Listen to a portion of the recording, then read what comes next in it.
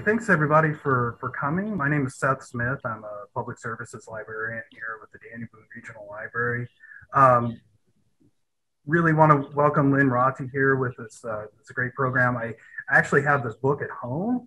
My wife and I do, and it's just actually been really useful for us. So I think this is going to be a great program.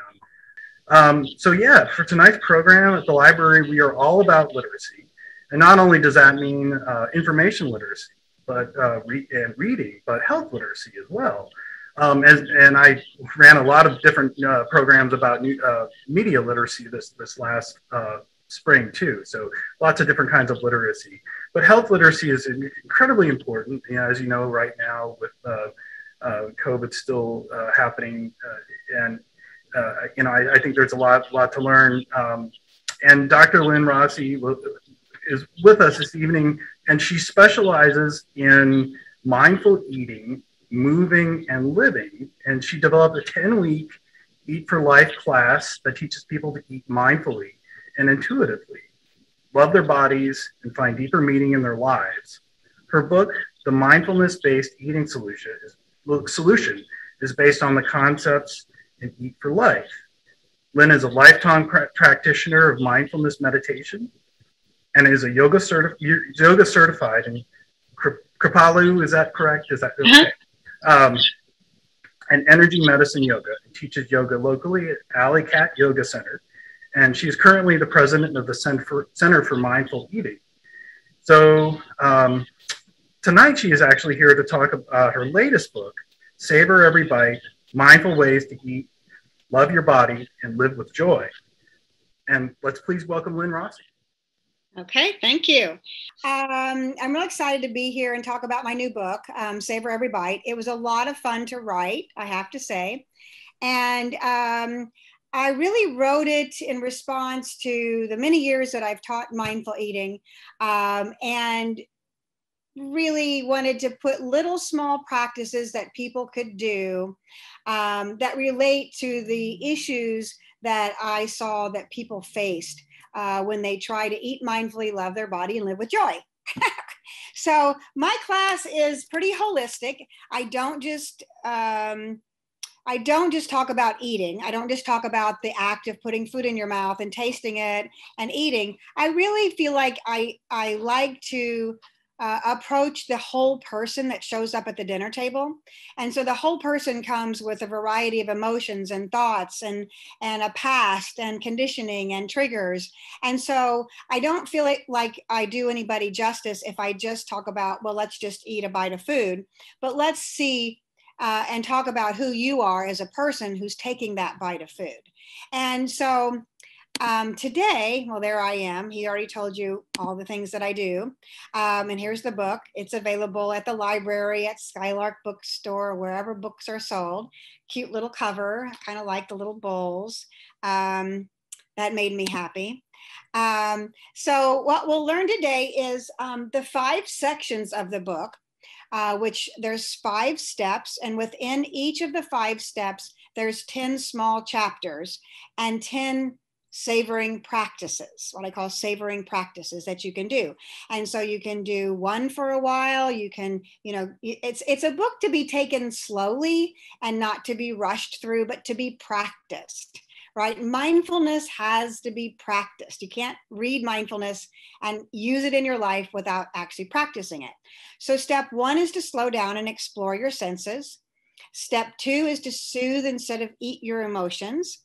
Step 3 is to surrender limiting thoughts. And I've outlined a number of them, 10 of them, in fact, that I often run up against when I'm teaching this class.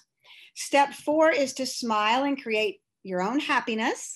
And 5 is to savor every moment. Okay, I'm going to give you just a little bit of a taste of each one of those sections, and then we'll have time to talk about it. So slow down and explore your senses, right? You have to slow down in order to explore your senses because most of us are moving too fast. I love this quote by Leonardo da Vinci, and I put it in about every single one of my presentations because I love it so much. because it exactly describes us as human beings. So Leonardo da Vinci was a pretty smart guy, and he said the average person looks without seeing, listens without hearing, touches without feeling, eats without tasting, moves without physical awareness, inhales without awareness of odor or fragrances, and talks without thinking. I'm seeing Catherine shake her head yes. And most people do that, right? I get this little nod, and I just love the little nod, right? It's like, yeah, that would be me, right? So think about the consequences of that kind of living, right? If you're not seeing, if you're not hearing, if you're not touching, if you're not tasting, if you're not smelling, you know, it's like we miss out on our lives. And it's been estimated that we miss out on about 50% of our lives because we're lost in thought, right? Plain and simple. We're thinking about the past, we're thinking about the future, and the moment is gone. The smell is gone. The beauty of the sunset is gone. The beauty of the flower is gone. The beauty of the taste is gone. We just don't get it. And so that's why I love teaching mindfulness, because I see these senses come alive in people. So what is mindfulness? What are we talking about here? So John Kabat-Zinn is the one who really put mindfulness on the map in the secular world. And he said it's paying attention in a particular way. First of all, it's on purpose. So we set the intention to be present. Second, it's in the present moment. Our attention is on what's happening now, whether it's the breath, a sound, a touch, a taste. And it's done with a particular type of attitude. It's the attitude of non-judgment, or I like to say with kindness and compassion and, you know, and openness and acceptance and patience and trust, right? All of these attitudinal qualities are part of being present in a mindful way. And it's a skill that can be learned, right? Mindfulness is a skill. So I've got this little guy with, he's lifting, or girl lifting weights. It's the brain. And it's a skill that we train the brain to do. And the heart, actually, I should have a heart there too. It's training the heart mind to be present with kindness, right? And this presence with kindness and compassion and openness and curiosity gives us choices. We come into the present moment with a beginner's mind. So in order to practice mindfulness, it helps if you slow down, right? And go, oh, wait a minute, let's stop. What's going on? Explore your senses. So for instance, when I teach mindful eating, I ask people to become aware of their hunger, right? So one of the little savoring practices that I have in the first section is about being aware of your hunger. You know, before you eat, take 5 deep breaths. Just take some deep breaths with me now, right? And when you're taking those deep breaths, you're actually activating the parasympathetic nervous system. The parasympathetic nervous system is your rest and digest response, right? When you're not relaxed and you eat, your body isn't prepared for food. So awareness of hunger. Are you physically hungry before you eat? Most people never check in with that. They just eat because it's 8 o'clock, noon, and 7, right? Or they eat because there's food in front of them. Instead of like asking yourself, well, am I physically hungry right now? Why am I reaching for food? If I'm reaching for food because I'm physically hungry, that's a great time to eat. But if I'm reaching for food because I'm bored, or I'm sad, or I'm lonely, or just because it's in the environment, that might not be the best time to eat. At that point in time, you can ask yourself, what am I really hungry for? Maybe I'm hungry for movement. Maybe I'm hungry for some water or connection with somebody or rest, right? We're hungry for a lot of things that we often turn to food for, right? And food is mainly meant to satisfy physical hunger and of course pleasure, right? It's always great to have pleasure with food. So are you aware of your hunger? That's one of the savoring practices, is to slow down and be aware, am I hungry or not, before you eat? And begin to discover, how often do you reach for food when you really want something else, right? You might be really surprised. Another savoring practice that I really love is one that I call do what's important, not urgent. And so I came about this practice from reading a book called Looking at Mindfulness, 25 Ways to Live in the Moment Through Art, which is a fascinating book if you haven't seen it. It's by Christopher Andre, who's a psychiatrist in Paris, actually. And he says, I'm just going to read this to you. He says, every day the things that are urgent in our lives come into conflict with those that are important. He goes on to add, if I don't do what's important, nothing will happen to me, at least not immediately. But gradually, my life will become drab, sad, or strangely lacking in meaning. Since I read that, I really haven't ever looked at these two things, the urgent and the important, in the same way, because so much of our lives can get dragged off to what's urgent, cleaning off the email from your computer, my presentation preps, interviews, Facebook, Twitter, Instagram, to-do lists, TV, whatever it is. But what's important for me, and I've just put what's important for me here, is to do yoga on a regular basis, because that brings me in alignment with my body and my mind and my heart. Meditation practice is important to me. Connection with family and friends, connection with nature, playing the piano, gardening, and cooking. These are the things that I know are important to me. They feed my soul, right? And if I don't really know what's important and make time for those, they get eaten up by the urgent, right? So one of the savoring practices is to really touch into what's important to me, what makes my heart sing. Because when we're living our lives out of that place of what makes my heart sing, then the rest of our lives work a lot better. So slow down. What you can do is just to slow down before you make a choice, before you eat, before you make plans, before you send an email, before you say yes or no to any particular thing. Really pay attention to what master are you feeding. Are you feeding the urgent, or are you feeding the important? And if you're not feeding the important enough, you might want to start making different choices. And slowing down before we make a choice and really being mindful about it can be very helpful in that process. Step 2, this is a big one, right? Soothe instead of eat your emotions. Okay, so a lot of people that come to my classes eat for a lot of different reasons besides they're physically hungry, right? In fact, the top reason that people report to me, the reason why they eat more than they want to is because they're eating because of their emotions. They're eating to soothe themselves when they're sad or when they're lonely or when they're just simply bored. And they don't have the skill to be with their emotions. I think this is one of the saddest things, actually. And it's why I'm passionate about teaching mindfulness, is that people have not been taught that they can be with their emotions in a way that helps them move through them instead of having to avoid them, fix them, or think that there's something wrong. So one of the ways that we deal with emotions with mindfulness is that we learn what the emotions are that we're having, right?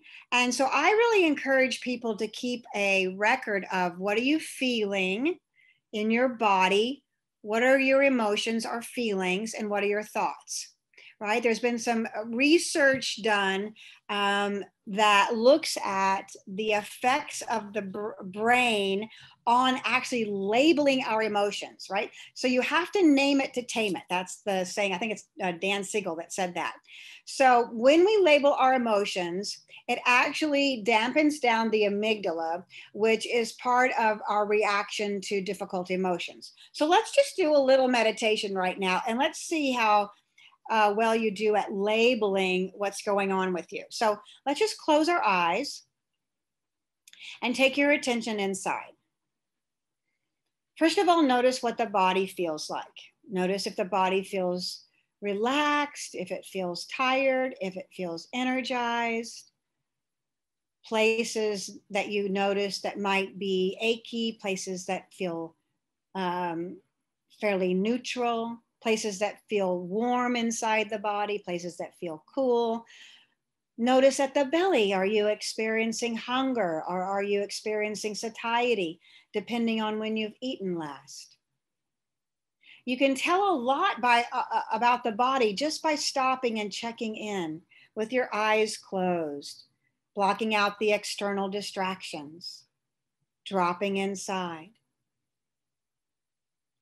And once you know what the body feels like, then turn to your emotion. Can you label an emotion that's here right now? Are you happy, sad, confused, bored, disappointed, encouraged, interested, curious?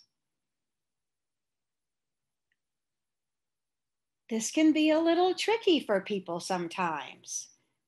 We're not used to labeling what we're feeling with a word. And emotions are one word. They're not a sentence, they're one word.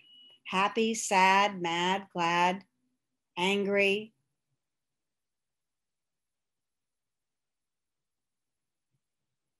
And then notice what thoughts are going through your mind. Our thoughts and our emotions and our body sensations are linked together. If I'm feeling overwhelmed, I'm probably having thoughts about my to-do list or what went wrong or what's gonna go wrong. If I'm feeling happy, I'm having a thought about something that's bringing me joy. See if you can connect a thought to an emotion that you're having currently.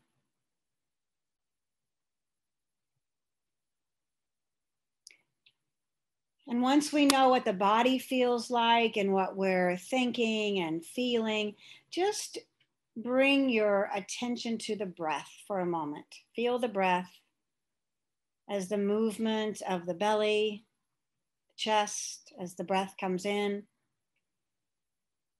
It expands and deflates as the breath goes out. Resting with the breath for just a moment.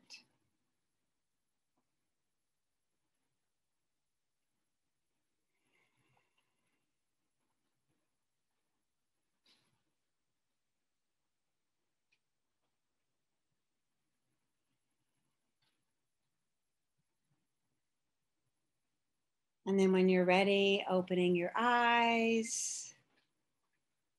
And just make a note, perhaps, of what you felt in your body, what feelings you were having, and what thoughts you were having. And if you would check in with yourself 3 or 4 times a day, I call it visiting yourself, you can begin to get a lot better at understanding yourself. It's so amazing that we're so outwardly focused that we don't check in with ourselves and know ourselves, right? And the most important relationship that you'll ever have is with yourself. So it'll be good to cultivate this understanding of what you're feeling and what you're thinking. And if you're feeling something difficult, just that labeling it sometimes can give you instant relief from it. I know sometimes I'm like, I'll be walking around going, what's wrong? I'm not quite right. And I'm like, well, so what are you feeling? And it might be disappointment, right? Or it might be sadness. And the minute that I label what it is that I'm feeling, it's almost like I've heard myself, I've acknowledged myself.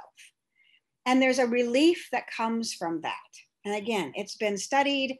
There's good research that indicates that this has a wonderful effect on us.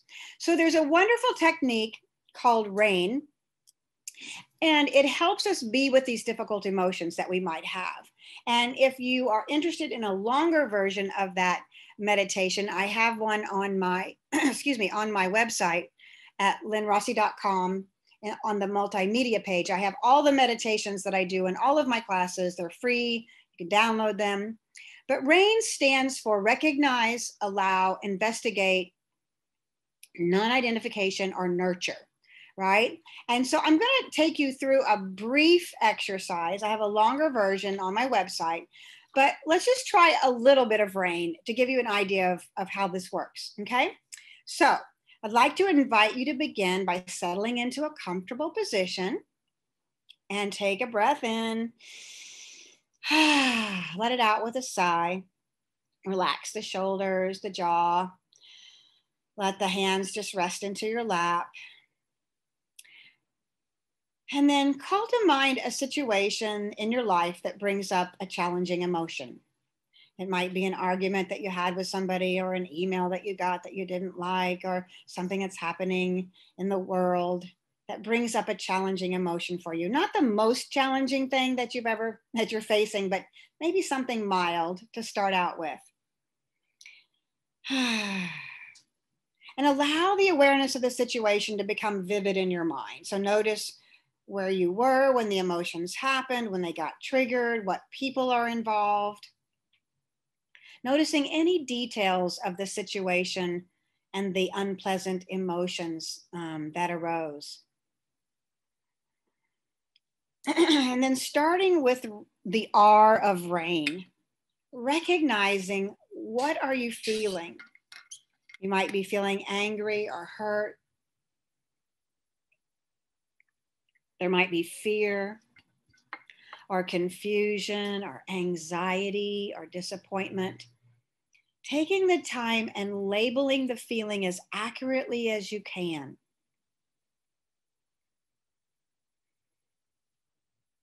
Labeling the feeling. And then A stands for allow or acknowledge. Just to allow the emotion to be there with kindness, allowing the feelings to be just as they are. Making space for the feeling to be here. You might take a deep breath. You might even want to place your hands over your heart and maybe saying sadness is here. Sadness is just what wants to be here right now. Sadness is present. See if you can allow for it just to be here, whatever it feels like in the body and the heart and the mind. And really then move to I, investigate. What's the most difficult part of that? Notice what's happening in your body. Is it aroused or tense? What stories are you telling yourself about this situation? About yourself, about the other people involved? Realizing that there's a story that often goes along with the feelings. And maybe considering, are these stories completely true? Maybe there's something else that's true as well. Mindfulness asks us to open our awareness to the possibility that all of our stories may not be true. There may be other truths. You might discover something completely different than what you thought. And just investigate, what does it feel like? It has an ouch to it. Feel that. Acknowledge that it hurts. And then N stands for non-identification and nurture. So we don't identify with the feeling as who we are. I am not sad. There is sadness present.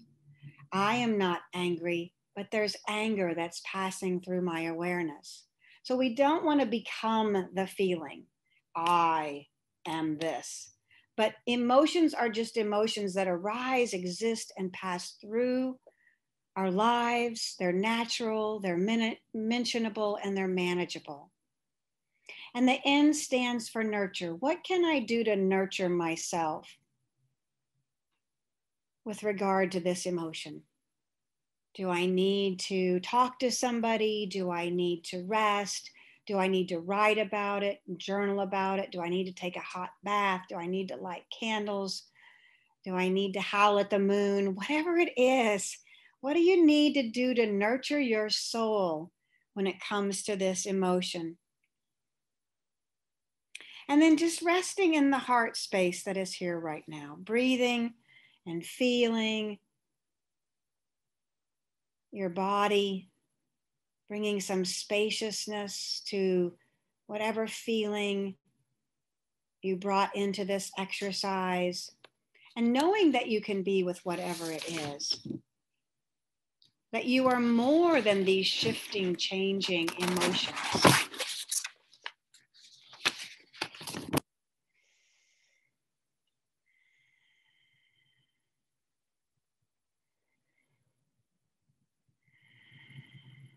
And then when you're ready, opening your eyes. And you can do a longer version of that. You can do a shorter version of that. What I like to do is I like to stop and acknowledge, recognize this is what's happening. Okay, let me allow for it. Let me give space for it. Let me not identify with it or my stories about it, because our stories are mostly not true. A little bit of it may be true, but a lot of times most of the story is just a story, right? It's what we're telling ourselves about it. And then what can we do to nurture ourselves? We don't spend nearly enough time really holding ourselves with kindness and discovering what we need most in order to take care of ourselves. And it can be just acknowledging. I always put my hands over my heart because I always feel like I'm connecting with myself when I do that and bringing kindness to myself. So this is a wonderful technique, and learning that we can be with our emotions without needing to fix them, without running away from them, is one of the most, I think, important skills that mindfulness brings us. And so I really encourage you to practice with this one. All right, let's move to step 3, surrender limiting beliefs. We have, it's estimated, let's see how many thoughts we have here. So we have, it's estimated between, let's see, I forgot the number now, 50,000 to 70,000 thoughts a day. Wow. Who knew? Most of them are unconscious. They're running around in our head. But yeah, I mean, there's actually research on this. 50 to 70,000 thoughts a day, unconscious, kind of like thoughts that go through our heads. And most of them are repetitive, negative, and not helpful, right? And if we're not aware and mindful, they can really like lead us down the wrong path. And they often do, right? So with mindfulness, we learn to listen to the thoughts, because one of the most profound things I ever say to people, and they go, what? Is that thoughts aren't facts. Even the ones that tell you they are, right? Our brains don't generate thoughts. I mean, facts, sorry. Yes, they generate thoughts, but they don't generate facts. They generate ideas, beliefs, prejudices, and conditioning, right? Those aren't facts. So with mindfulness, we learn to question the thoughts in our head, because just because a thought came up doesn't mean it's true. So in the classes that I teach, these are the top 10 beliefs that I often hear when people come to a mindful eating class. I can't love myself until I blank, lose weight, get into those, pants I got in 20 years ago, look 20 years younger, get rid of my wrinkles, whatever it is. It's like stuff that's just not going to happen. Another thing that I hear about food is that it tastes so good, I can't stop eating. Okay. There's good food and bad food. I'll eat as much as I want, watch me. That's the rebel, right? So people that restrict their food a lot eventually go all the way out and eat way more than they're comfortable with, because they're rebelling against the rules and restrictions that they've put on themselves. Restricting food, which happens a lot in our culture, is one of the worst things that you can do, okay? Diets don't work, right? Restrictive diets don't work, because what happens is that then you rebel, and then I'll eat as much as I want to, you watch me, often occurs. I can't quit eating until my plate is empty. I don't think, I just eat. Food is my reward. Food is my comfort and entertainment. I've already blown it, as in diet. I might as well keep eating. I need to lose weight in order to be okay. These are common limiting beliefs that people have that come to my classes. So we can see all of these with mindfulness, and we don't have to believe in them. We can know that we can love ourselves just as we are. We can know that food is just food. It's not good or bad. And then we can begin to taste it and really learn the foods that really respond to our bodies well, and foods that we want to keep eating because they taste good and they're nourishing to our body. And so we listen to the internal signals in our body as opposed to these thoughts in our head that tell us what to think and do. So the savoring practice that I have in this book and this section that I think is interesting is just to think about what's your current mantra. So in yoga, a mantra is a saying that we say to ourselves over and over again as a way of bringing ourselves into the present moment, but also cultivating some kind of positive effect. So if your mantra is, I can't love myself because, or I can't stop eating because, or I can't do this because, that's your mantra. Any thought that you have over and over again that you're allowing and that you're not stopping and investigating is your mantra, right? A lot of people's mantra in this culture is their to-do list. I can't tell you how many people, when I teach them meditation and they tell me what happened, it's, oh, I'm going over my to-do list in my mind. I mean, it is quite prevalent. So make a new mantra, right? I accept myself as I am. I'm my own best friend. I love and accept myself. Whatever mantra you want to have, but just notice, what are you using as your mantra? It may be an unconscious one that's telling yourself things that aren't very nice, because in this culture, again, most people are very critical of themselves. And so there's a lot of critical thoughts that go through people's minds. Okay, so come up with a mantra that's going to support you. All right, step 4, smile and create your own happiness. So a lot of times people think, well, you know, mindfulness is just about being in the present moment. Well, no, it's much more than that. It's about being in the present moment and being aware of what's happening so that you have choices.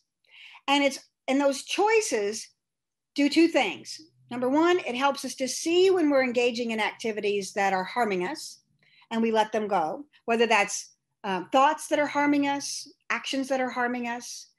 We notice that and we let them go. And then we cultivate what is skillful and what is creating health and well-being for us. We cultivate thoughts that are helpful and skillful. We cultivate actions that are helpful and skillful. That's as much a part of mindfulness as being in the present moment and noticing the things that are harming us. So I have a whole section on smiling and creating your happiness.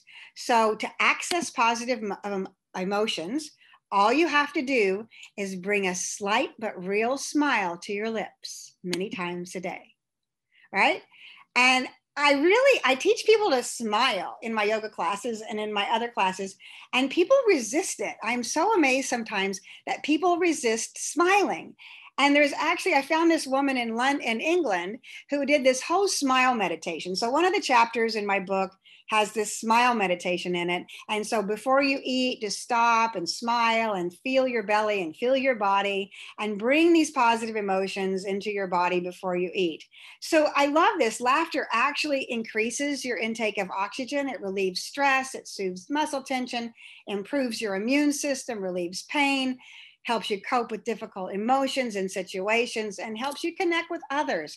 So smile more often. I also am an energy medicine yoga teacher, and when you smile, it activates your radiant circuits, right? I just love that we can activate something called a radiant circuit simply by smiling, right?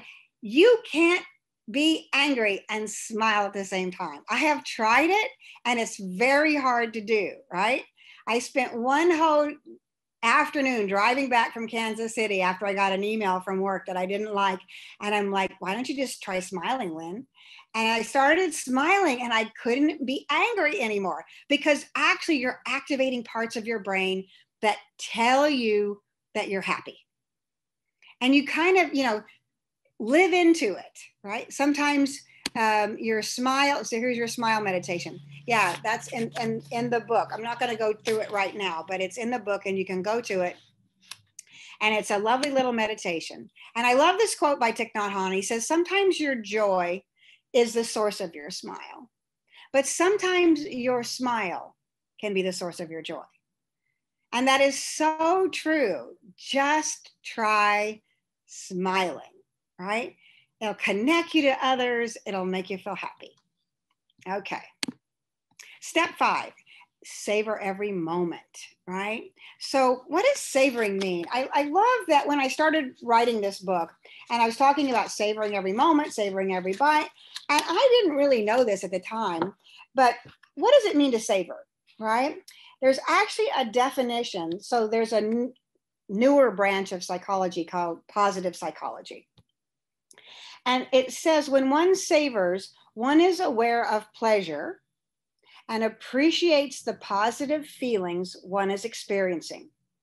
This implies that you could be experiencing something pleasant, but not savoring it, right? Because you aren't even aware of it, much less appreciating it. So the important ingredients for savoring are both your presence and your appreciation when pleasant sensations arise. So really be aware of the pleasure, the pleasant in your life. Acknowledge it. Take a moment and just be present with it, right? It'll go a long way. So one of the savoring practices that I have in this section is to let your breath be what I call the bell of mindfulness. And breathe and notice the breath. Notice any resistance that you're having to life in the moment, right? And just relax and savor. Savor the breath, savor your body, savor sitting. Savor the moment that you have, right? A lot of this is about gratitude, right? Bringing gratitude into our lives about what we have as opposed to what we might not have. Because the brain has a funny thing. The brain is sticky for negative and Teflon for the positive, okay? So it's sticky for the negative for reasons that developed many, many years ago when we were first, we're here as a species because we needed to know when there was danger in our environment. But today it's gotten out of hand and we don't have as much danger in our environment, yet our brains are still looking for what's wrong and what could harm us. And so we have to really readjust and start focusing on what's pleasant, what's actually wonderful in our lives, because the brain doesn't automatically go there. We have to cultivate that as a skill. One of the most beautiful practices that I like to do is to wake up in the morning and really be thankful for that first breath that I recognize, because that means I'm alive. I woke up today. I have another day to live. And that's a pretty awesome thing, right? Have you thanked your body today for waking up? Something you might think about.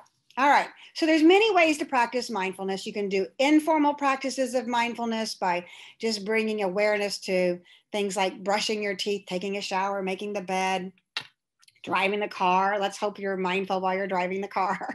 Don't text and drive. While you're talking and listening, that's a great time for your mindfulness. Really, anything and everything that you do is a mindfulness practice. From the minute you wake up in the morning to the minute that you go to bed at night, you can bring your kind, curious attention to it, right?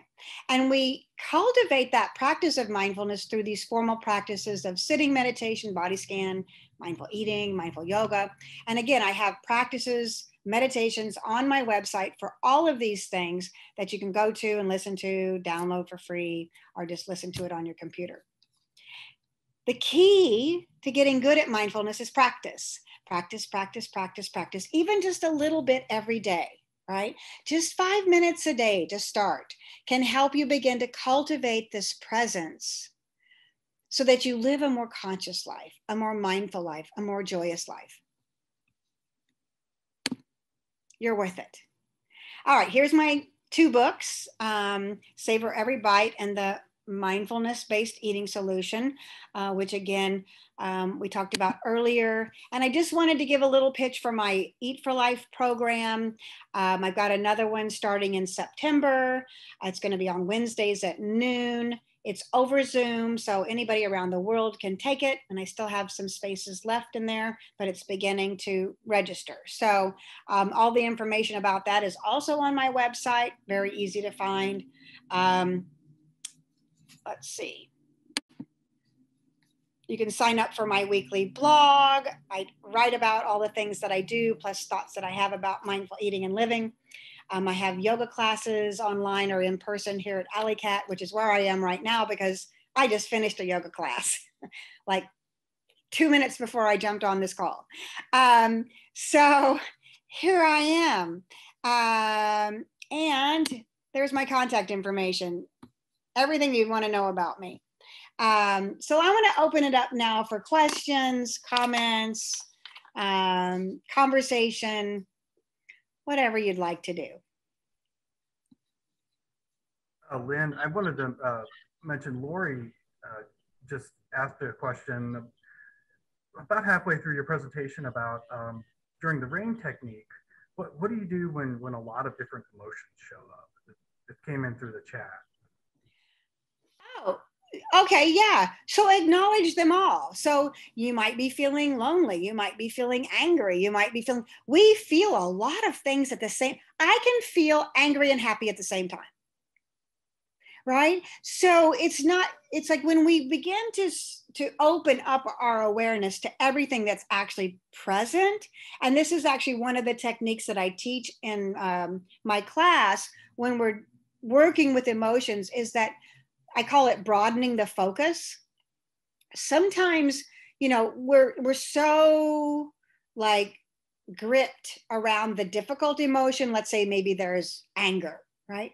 So I could be having anger and I'm like, anger's, just got a hold of me. And if I stop and I investigate and I broaden the awareness a little bit, I'll also be aware that at the same time, I could be happy about something else in my life.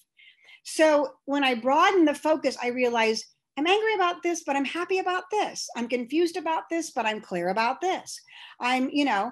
There's all of these different emotions. And the more that you become familiar and you have this adeptness of labeling your emotions, you're going to be able to identify more than one. And I also want to add that, and I think it's important to acknowledge that there's more than one emotion, right? It's not just one thing. And what you think you're feeling may not actually be what you're feeling. So I tell this story about when I was going through a particular period in my life, I often felt lonely. I'd have this, and I'd been practicing mindfulness for quite a while. So I would do the RAIN technique and I'd be like, okay, recognize the emotion, I'm lonely, and I allow it. And then I would investigate it. And I'm like, I'm lonely. Okay, so my thought was, I have no friends. And I was like, really? You don't have any friends? Like, well, you have, Susan and Robin and Terry and, Sarah. And I'd keep counting them till I'd get up to 10. And I'd be like, okay, so you have all these friends. Why don't you call one of them? If you're lonely. And I'm like, I don't want to call one of them. And then I would get down to the fact that as I kept investigating this lonely feeling, what I would discover was I was tired. I wasn't even really lonely because I could have picked up the phone and called somebody if I wanted to, or, whatever. I probably had a little bit of sadness and I was mainly tired. And sometimes when we're tired, we can have a lot of emotions come up because of just the tiredness. And if we would get some rest and sleep, we'd feel a whole lot better. I hope that helps and answers your question.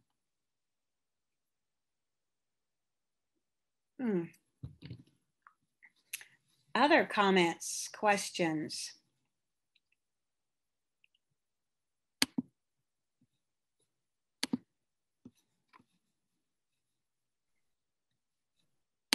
What?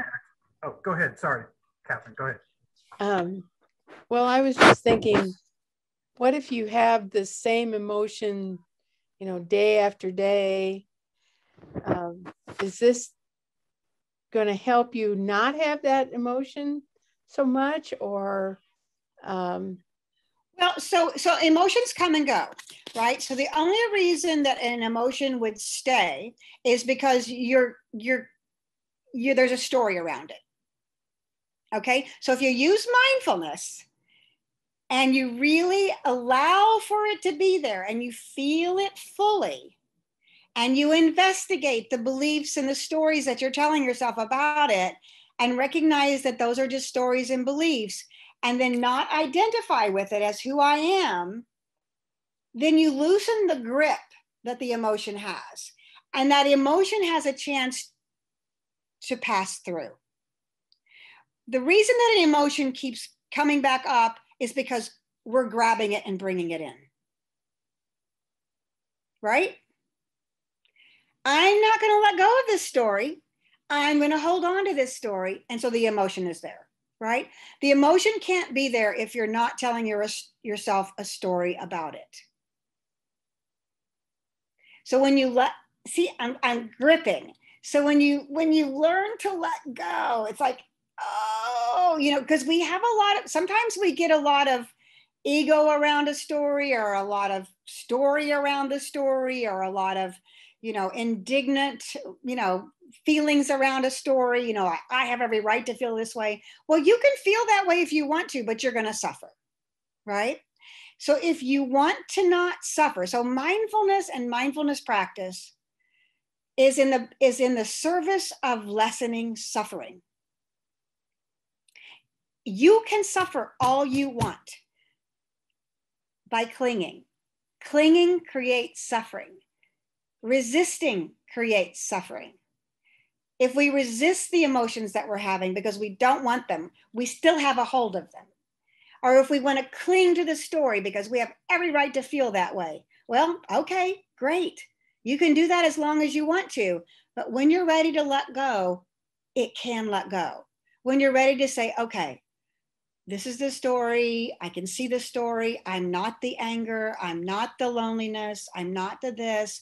Let it arise and let it subside. It will do that.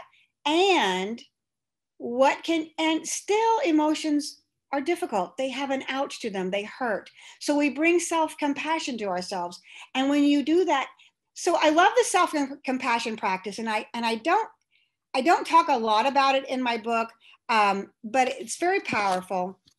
And one of my favorite practices is the one that Kristen Neff has, which is to acknowledge the ouch of an emotion, and then to realize your common humanity with every other human being that walks the earth. Every single human being has felt pain, sadness, hurt, loneliness, anger. And when you can realize this, well, as a poem called Kindness, when you realize the size of the cloth, right? When you realize that everybody is a part of the cloth, and has all the same emotions that you do, you realize, oh, it's not just me that's sad. It's not just me that's been lonely. It's not just me that's been angry. Every single person feels this. And so there's this kind of, oh, I'm in good company, right? And then what can you do to nurture yourself, right? So make sure that you're nurturing yourself and taking care of yourself in skillful ways. What would be a skillful way to nurture myself so that I soothe myself from the pain of whatever it is that I'm experiencing? Does that make sense? Yeah. So in Buddhism, right, which is where mindfulness comes from, first noble truth is there is suffering. Second noble truth is the reason for suffering is clinging. The third noble truth is that there is a cessation of clinging. We can let go. And the fourth noble truth is then the Eightfold Path, the ethical guidelines, the things that teach us how to cultivate positive emotions, let go of the things that hurt us, and many other things. But the second noble truth, that our suffering is caused by clinging, and mindfulness can help us to let go. Mindfulness can teach us how to be with the vicissitudes of life, which we all will encounter, with a kinder, softer touch, so that we don't continue to suffer needlessly.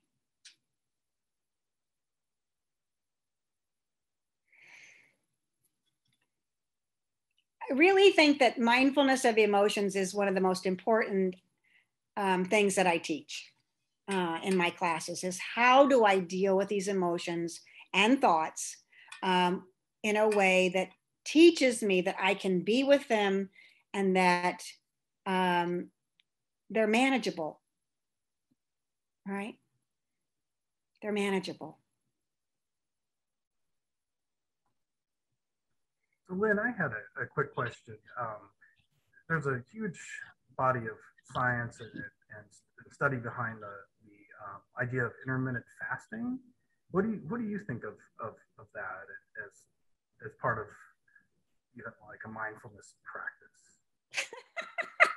Not a good idea. No, I'll answer your question.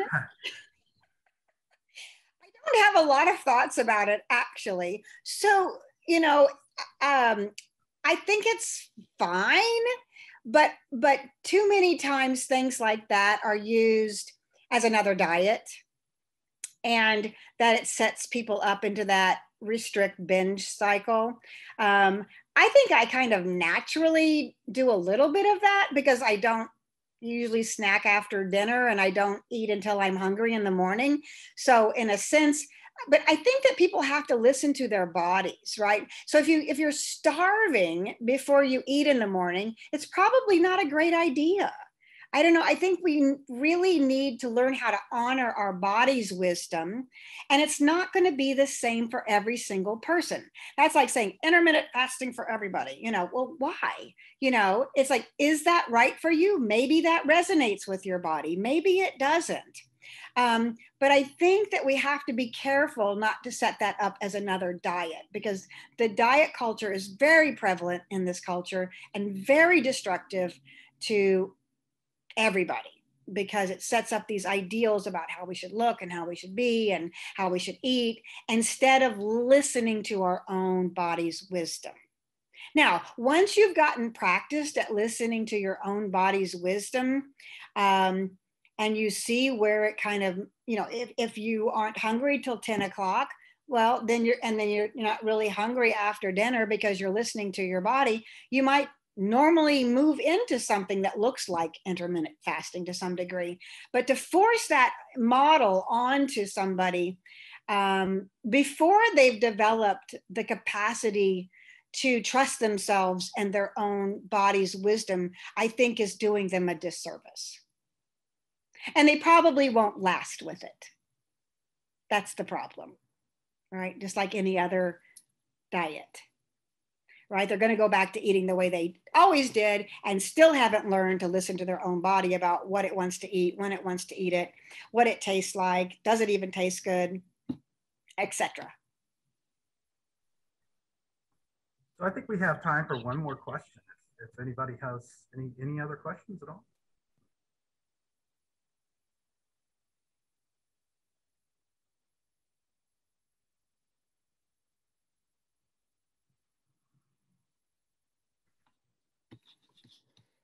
Well, I just want to say I really enjoyed this presentation. It's meant a lot to me to hear a lot of these techniques, and I'm sure everyone else learned a lot. So thank you so much, Lynn, for coming here tonight. And again, the contact information is up there on the slides. And I wanted to also mention that one of the things you mentioned, John Kabat-Zinn. I just recently started reading Full Catastrophe Living again, and it seems like some of your ideas really jive well with that book too. Absolutely, yeah. Well, I learned from him, so there you go. Okay. Yeah. He was my teacher. Okay. Yeah, so thanks everyone. I want to also mention that if you go to dbrl.org/events, you'll learn about any upcoming library events that are coming, and also recordings of past events. We're going to have a lot more stuff coming up this summer. Hopefully some in-person sessions in the fall. I'm really hopeful about that. I don't know with the trajectory of COVID, what things will turn out to be in that sense. But I'm looking forward to a lot more great programming. So thanks for coming, everybody, and I'll see you at the next one. Thank you, Lynn. Yeah, thanks for coming. Good to see everybody. Thank you.